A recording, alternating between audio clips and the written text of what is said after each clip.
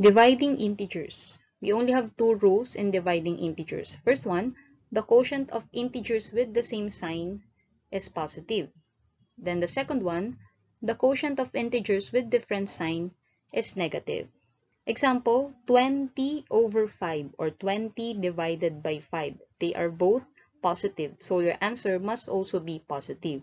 And 20 divided by 5 will give us positive 4.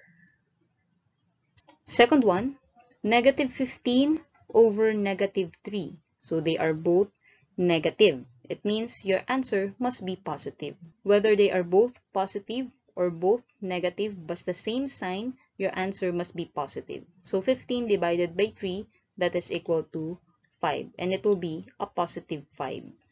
How about this one? Negative 50 divided by negative 10. So parehas din negative, it means your answer must be positive. So 50 divided by 10, that is also 5. So we got positive 5. The quotient of integers with different sign must be negative. Like here, negative 28 divided by 4. So they have different sign. 28 is negative, 4 is positive. So when you divide them, 28 divided by 4, you will have an answer of 7. Then you will copy the negative sign. So it will be negative 7. Another example here, 36 divided by negative 6. So they have different sign.